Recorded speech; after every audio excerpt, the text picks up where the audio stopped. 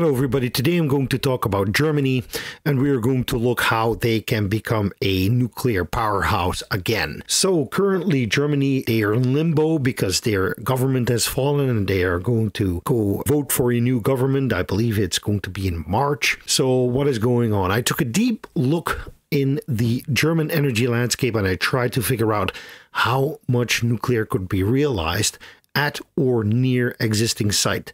And in this video, we are going to see what is happening politically, why Germany must reconsider using nuclear, a brief overlook on how nuclear Germany would take shape, what designs are considered and why, what locations are considered and why, and how this will transform the German economy. So first, why Germany must reconsider using nuclear.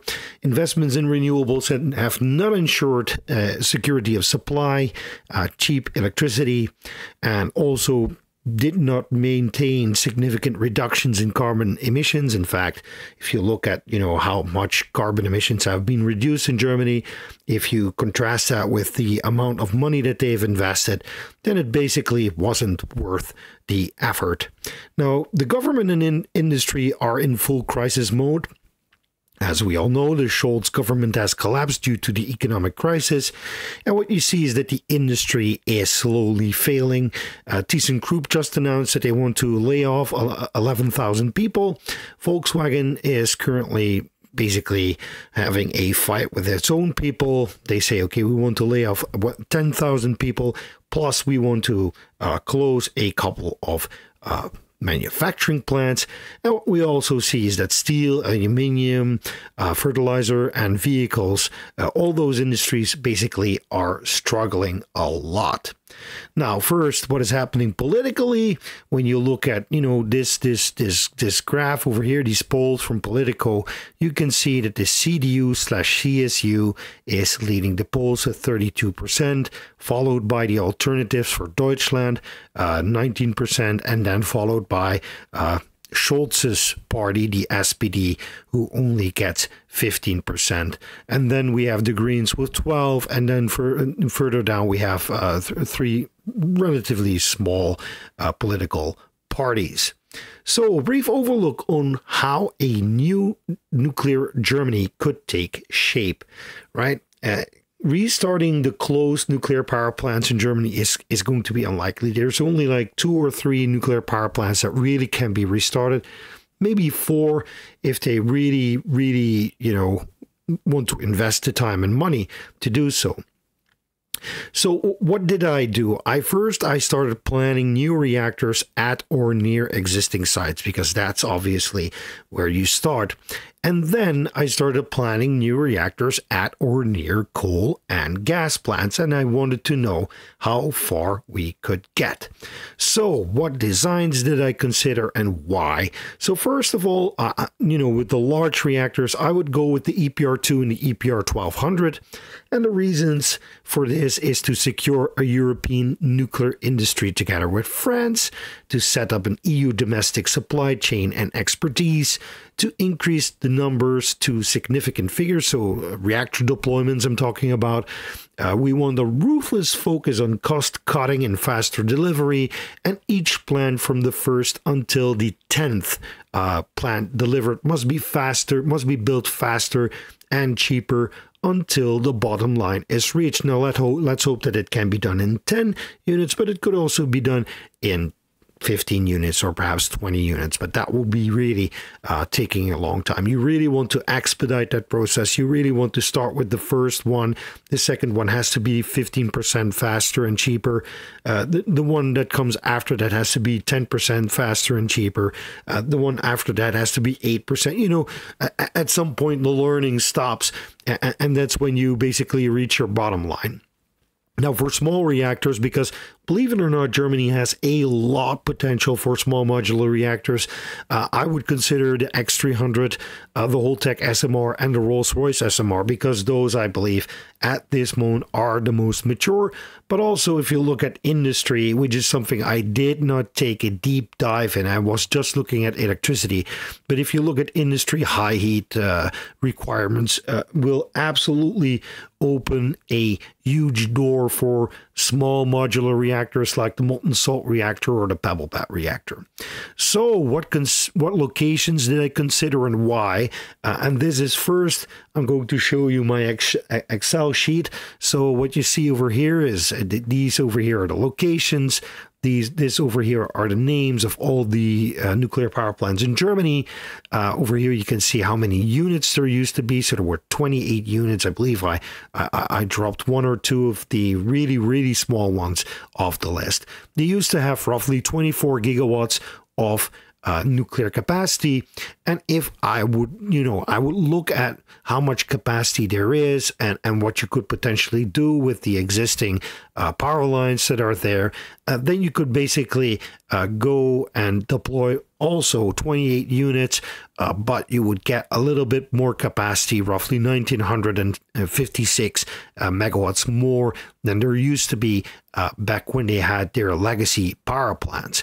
Now, suppose that we have an unconstrained future, and the unconstrained future is where I basically built more plants than there used to be in Germany. We would increase the capacity. Then we would be able to increase the capacity up to nearly 3,200 megawatts. Oh no, sorry, 32 gigawatts and 32,000 megawatts. That's about 7.5 gigawatts more than there used to be. Now, I made a nice map, the map that I'm going to show you right now. I made it in Google Maps. I think that it is nicer because it's better animated. Over here, you basically see all the nuclear power plants in Germany, and I'm going to zoom into a couple of them to show you what I've done. Now, Greifswald, this is a peculiar situation, because what I'm doing here is basically I am going to make sure that Nord Stream 1 and 2 really are dead and buried, because this over here, this is basically the point where Nord Stream 1 and 2 come onshore. And this is one of the spots that I would consider to build a new nuclear power plant. Now you can see the old nuclear power plant is still there, and this used to be a Russian design, VVER, and I don't believe that it ever really made any electricity. It was basically finished at the end of the USSR, when the USSR fell, so that's basically it. I would choose either this position over here, or perhaps I would pick a location over here to build a new nuclear reactor, and I would really want to basically use this switchyard that's available over here.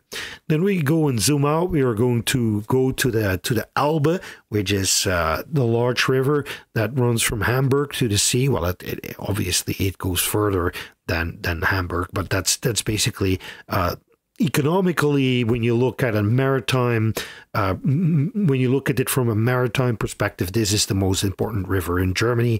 Then over here you have Brunsbüttel, home to a lot of economic activity, mainly petrochemical related. But over here you can see there used to be an old boiling water reactor over there. It is still, it has not been deconstructed as far as I know. And this over here would be the terrain that I would consider to use to build new SMRs at this location. If we go to Brockdorf, which is slightly upriver, then over here you can see maybe this is one of those units that can be restarted. But if it couldn't be restarted, then I would basically think that we should build an EPR2 at that location. And then we cross the river over here, slightly more upriver. There's Stade over here. Again, a lot of petrochemical activity. There's also some steel activity over here, wind turbine blades, as you see.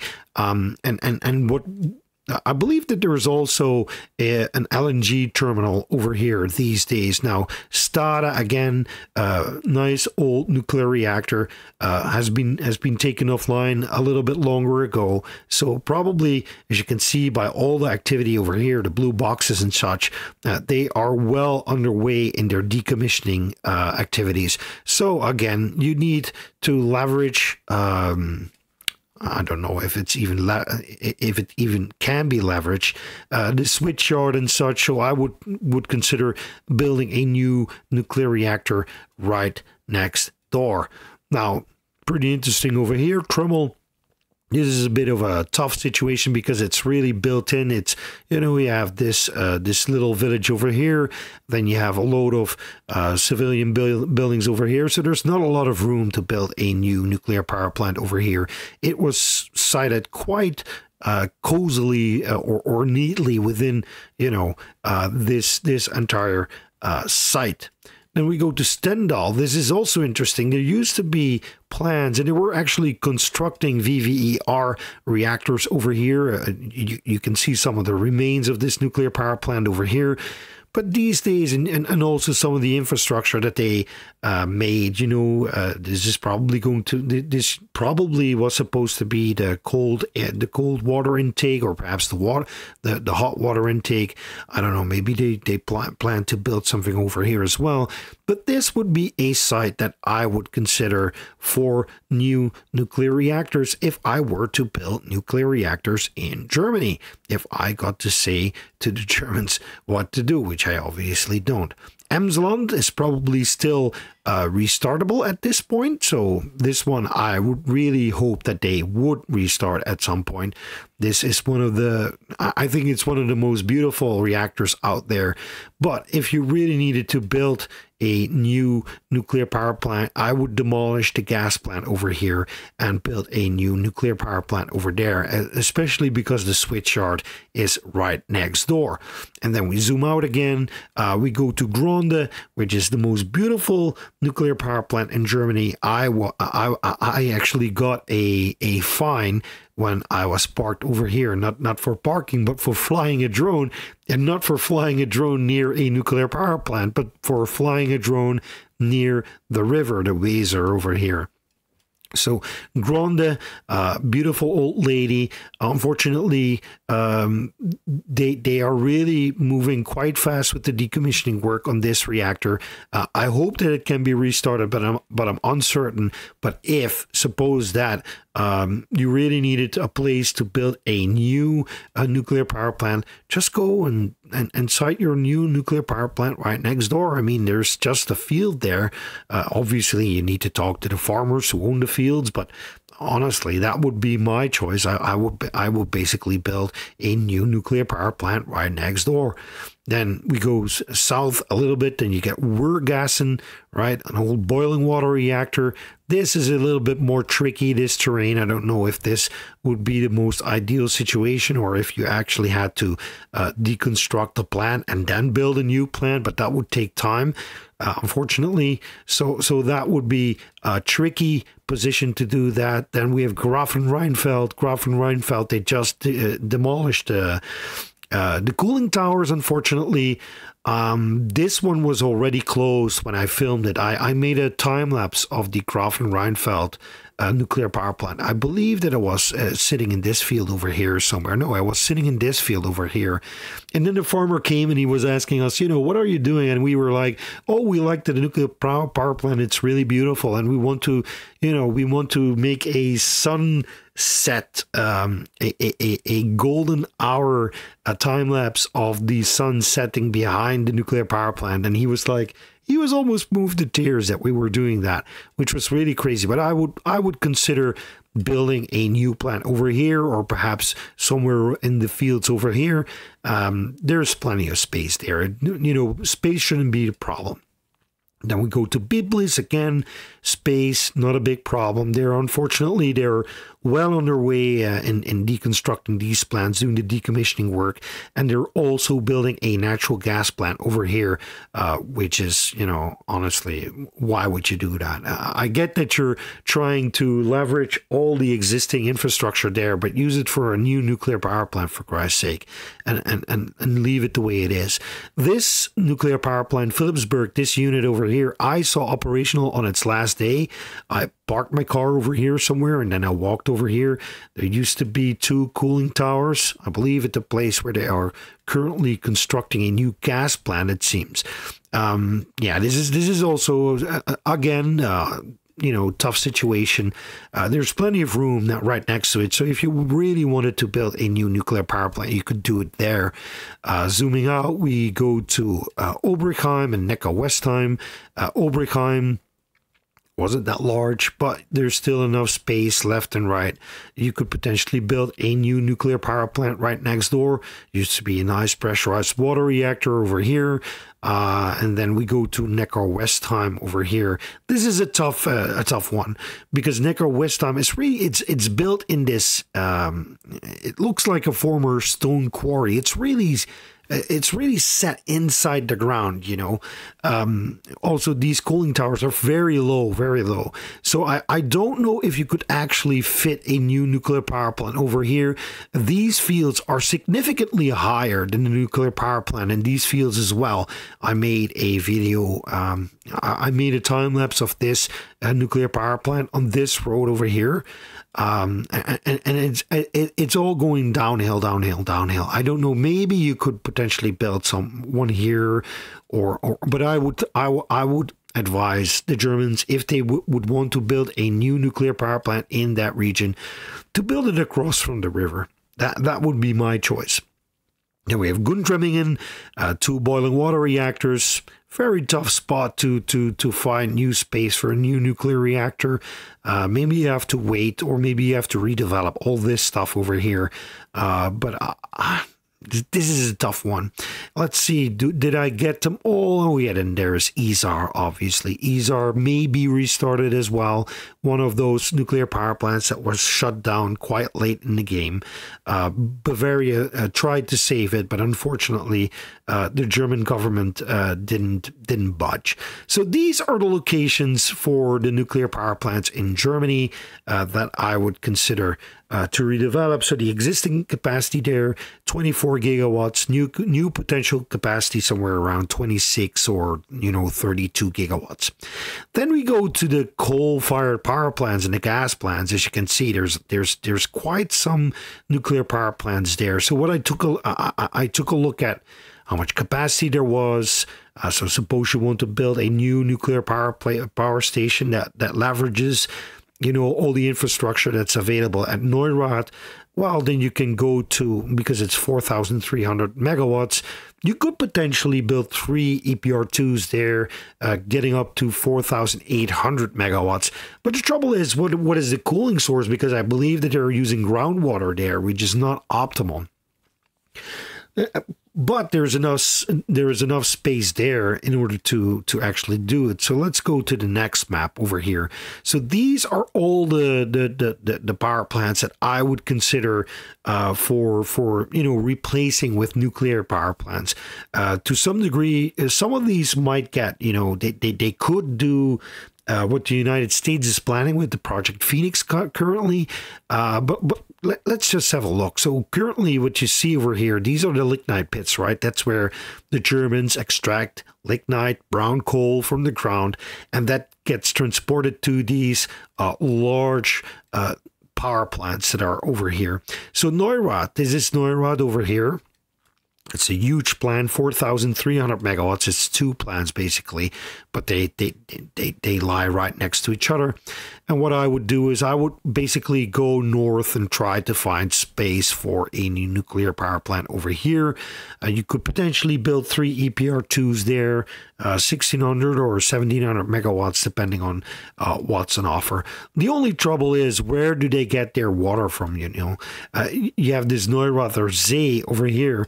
What it is actually is a former brown coal hole where they extract a lot of brown coal from. That fills up because of the groundwater and because of the rain. Maybe that's a place where they pick the water, but it's also, I don't know exactly where to get their water supply from for cooling. As you can see, there's cooling towers over here. So clearly they use evaporative cooling in order to cool these 4.3 gigawatts of coal-fired power plants. So the question is, can you reuse that source? Is it allowed to basically say, okay, we keep using the 4.3 gigawatts worth of cooling water that is available at this site, but I don't know. So these I highlighted in pink over here because that's like, it's really a question of whether that can actually happen. So if we go to, let's see, Niederaußen, right? That's another one of those lignite fired power plants. It's due south from Neurath. So I mean, just look at it. These plants are built right up to the village or the town, right? So here's the town, Oberaußen, Niederaußen, and then basically you have the coal-fired power plant right inside the town. Now, what I would do is I would basically decommission this plant and say, okay, we call it a day. We start demolishing it slowly. Unfortunately, the switch yard is over here somewhere. I don't know where it is. It's hard to see. There's a tiny switch yard over here. But I would really consider building my EPRs over here, right? Currently, there's a lot of groundworks going on there. This is usually the place where they sort the coal and basically put it in these rows, and these rows then get sucked up and put onto a conveyor belt. And this conveyor belt, as you can see, it runs over here. It goes into the coal-fired power plant, and that's where it gets burned in the coal boilers and then turned into electricity. So these are the toughest ones to do. This one as well, Weisweiler, right? This is also a large lignite-fired coal plant. Over here you can see the lignite being stored. Over here you can see the conveyor belt that runs up and up and up into the boiler building, where the coal gets burned and where it gets turned into steam. Basically, the water that is running through the pipes next to the boiler, that gets heated up and it turns to steam. And then over here you have the power conversion equipment in this long building over here, where the electricity is eventually generated. Now over here you can see again evaporative cooling. They use large cooling towers. Question is, where does the water come from? It's probably coming from these large lignite pits over here, because if you don't pump the groundwater out of them, they will fill. That's what would happen with these large lignite pits, because they're really deep. I mean, we're talking about 800 to 1,000 meters deep. So at some point, you know, groundwater is just going to well up from underneath and submerge this whole place. I think that the water that is being used to cool these coal plants comes from the groundwater that would otherwise seep into these lignite pits. Now, let me see. There were a couple of really interesting places that I wanted to show you. So the first one is Wilhelmshaven over here, right? So what you have here is two coal plants. You have one coal plant and two coal plants. Both of those are 750 megawatts. Now, what I would do here is I would demolish this coal plant, and even though it's together, it's 1,400. I would go for either two APR 12 or 8. I would go for either two EPR 1200. So that's 2,400 megawatts, and it's 1,000 megawatts more than is currently available here. And what I would do is I would first build the two EPR 2s here, or the EPR 1200s, at the southern location. You can keep the northern location operational at that time, during that time. But what I would do is I would then demolish this place entirely, and I would basically ask an aluminium factory or somebody who wants to produce, hydrogen steel to come and sit here, co-locate with the nuclear power plant. Obviously, they would need a gigawatt of power. You can dimension their operation such that they can use a gigawatt of power. That would be one of the most interesting developments in Germany, if you ask me. And then over here, you have a really small one, a small gas-fired power plant. You can only place a couple of SMRs over there. And that's what I wanted to show you in this video, is that if you look at the capacity, right, you have 4,300 and you go down, what is it? We're at number 23 here. If we go to number 43, so that's 20 plants away, then you're already below 1 gigawatt. So over here, this over here, this entire list of these smaller gas and coal plants, that's the list of plants that, you know, seriously warrant considering SMRs to be built there. So you built your large reactors over here, right, where the large coal-fired power plants are. So you have the EPR2, which gets used all the way down to 1600 megawatt of existing capacity.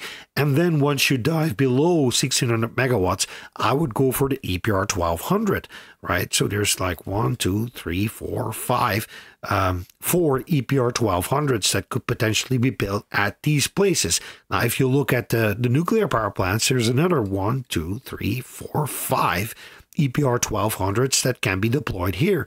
In total, what you can do is 1, this is 3, 4, 5, 6, 7, and then we get, let's see, 10, 13, 15, 17, 19, 21, 23, 25, 27, 29, 31, 33, and then we get 35, 36, 37 EPR2s could be built in Germany if you really want to dimension these plants well, right? So this is really, if you would ask me, draw up a plan, you know, create a plan for Germany. How do we get away from fossil fuels? This is what I would do. This is how I would start this whole adventure. Oh, this is an interesting one as well. This is one that I wanted to highlight. Let's see if I can do that. Frimmersdorf, right? Let's see if I can. I have to expand this. I have to scroll down. Let's see, Frimmersdorf. It's pretty far down below. We have Lunen. A wire, Frimmersdorf. There we are, Frimmersdorf, right? So this is nice about Google Maps. So Frimmersdorf, it's quite a large plant, right? Look at how busy it looks, right? All these coal boilers over here. You have these large smokestacks. Those are the exhausts. Over here, there's a newer block. These are probably older blocks, but look at how many evaporative cooling towers there are over here. You also can see that they're destroying some of them, and it's not just, I believe, well, no, they're just simple parabolic ones. But the interesting thing about Frimmersdorf is you couldn't replace it with a nuclear power plant just on this site. Now, what you have over here, as you can see by all the rims, so this used to be a lignite pit over here. I wonder whether it would be possible, doable, whether you could get a construction license for it to build a nuclear power plant in there rather than build it here, build it there. I mean, you still need to pump out. You still need to pump out the groundwater in order to make sure that it doesn't get inundated. Maybe that's a flood risk, so I don't know. But that's something that I really would like to know, whether this would be a good location or a bad location. I mean, initially my thoughts were it will be a bad location. You shouldn't do it there because of the groundwater, because it, you know, at some point if the pumps fail, then your nuclear power plant would become inundated, right? But still there's something in me that says somebody has to take a look at it. In any case, if you zoom out, you know, again, what you see over here, this is the Ruhr area. the Ruhr area with the with the largest amount of coal plants. There's so many coal plants over here, as you can see, right? There's a coal plant over here. There's a coal plant over here. I would consider actually moving across the river here to build your EPRs here instead of here. You know, keep this coal plant operational for the time being. Do your civil works over here. Create, you know, your EPRs and your cooling infrastructure and your anything that you need to run your operation. Build it there, and then basically, you know, connect to the old switchyard over there. Let's see. There's also an interesting one over here, Herne. Right, this is a relatively small coal plant, but as you can see, there's a lot of room around it that's unused because there used to be a coal-fired power plant over here. Datteln is also interesting. This used to be the old coal plant over here. It's no longer in use, so they built a new coal-fired power plant over here. I mean, this coal plant is a tragedy, really, because it's. I believe it's no older than 5 years at this moment. So it's a really new coal-fired power plant. I would consider building it over here, a new nuclear power plant over here, or perhaps demolish the coal plant and then build your new nuclear power plant over here. Keep the cooling tower, reuse the cooling tower for your evaporative cooling. And as you can see, there's a nice canal flowing right next to it that you can use the cool water from. So as you can see, there's loads and loads and loads of opportunities for new nuclear in Germany. Now, if you would do this, I have an electricity model on my computer, and this is for. Suppose that we would build all these nuclear power plants, right? If you go down here, what you see, it would be a grand total of almost 107 gigawatts. So Germany would be able to build 107 gigawatts at these sites. If I would plug in the 107 gigawatts in my electricity model, and I would keep 10 gigawatts of offshore wind, 10 gigawatts of onshore wind, I would keep 25 gigawatts of solar. I mean, the point that I don't know if it's visible or not, but the demand curve is over here. This is based on 2023 demand. The only thing that I did was I raised it up to a level where the average demand is 73 gigawatts. That's that's basically the average that Germany has. So, I mean, nuclear would basically fulfill all the electricity demand that there is in Germany.